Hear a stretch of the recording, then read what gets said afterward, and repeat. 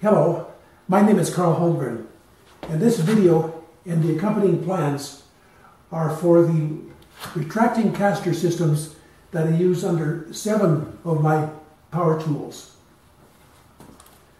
The miter saw stand, a flip-top tool stand with an oscillating spindle sander on top, and under the reversible top, a mortising tool.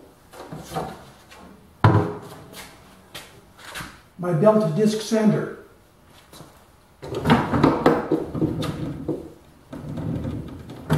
and my beloved old ShopSmith Model 10 ER. Here I have a second flip-top stand with a jigsaw on top and an old stick welder in the bottom under the reversible top.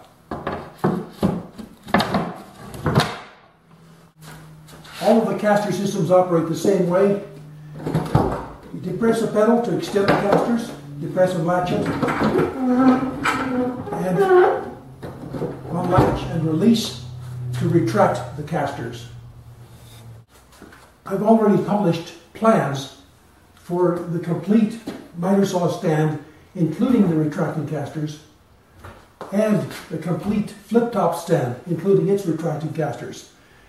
So this video is going to describe the retracting caster systems that I use in my BeltDisc sander and this ShopSmith tool stand. Here are some excerpts from the 18-minute video describing the construction of the BeltDisc sander caster system and the ShopSmith stand and caster system. I cut the miters on the skirt pieces with the miter saw tilted to 45 degrees. The skirt pieces are just 5.5-inch wide pieces of 3/4 plywood, mitered at the ends, slots for biscuits, except for the front one. And I made up I had to provide for a slot for the extend retract lever, so I just used 2 5/16 hardwood strips above and below, and 2 pieces for the skirt filler between the hardwood layers. Lay out the location of the casters on the underside of the caster mounting boards. They can be flush with the outside edges if the nuts are on the inside end of the casters. Leave room for the extend retract lever for this one rear caster. The casters need to be 3/8 of an inch from the edge, the front and rear edges.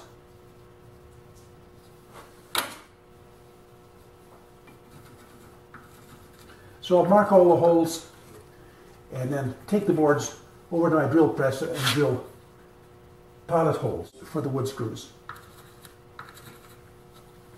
When the casters are positioned, we can position the hinges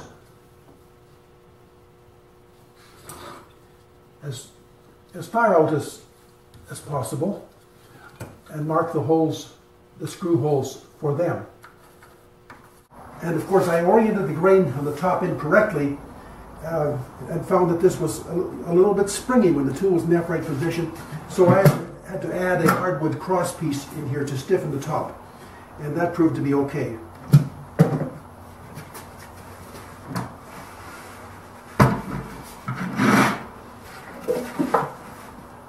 The bottom is just slightly smaller than the box. It leaves a slightly exposed ledge here. Otherwise it's screwed to the sides and the back all around.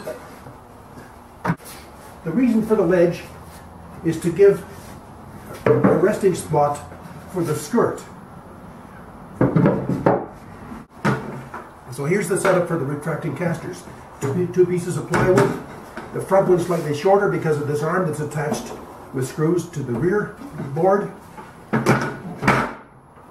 Swivel casters at the back, fixed casters at the front for a little extra stability.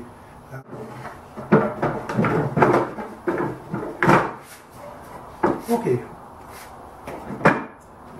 Caster's extended, caster's retracted. So if you're interested in plans, I've got a set of drawings that describe the base and retracting caster system for the BeltDisc sander, the floor and the skirts, the caster mounting blocks, caster systems, caster placement and latch and pull,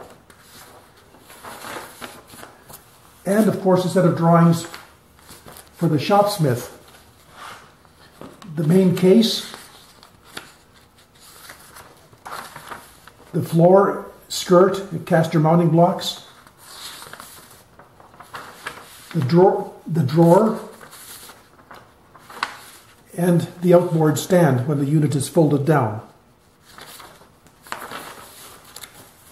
In addition to the drawings, I've got 2 pages of instructions on the caster system for the BeltDisc sander with color pictures. And these 2 pages are sort of intended to summarize what's in the 18-minute video, so you can print these and take them out to the shop and use them as a reference while building the caster systems. And then I have a similar set of instructions with colored illustrations for the ShopSmith stand.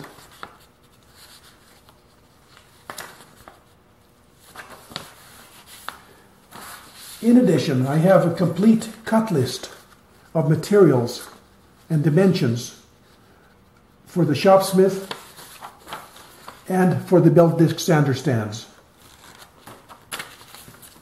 So if you're interested in plans, please click on the link below, go to my website, and you can order plans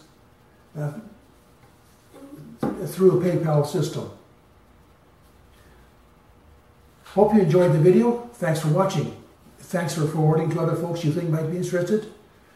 And thanks for subscribing. Thank you.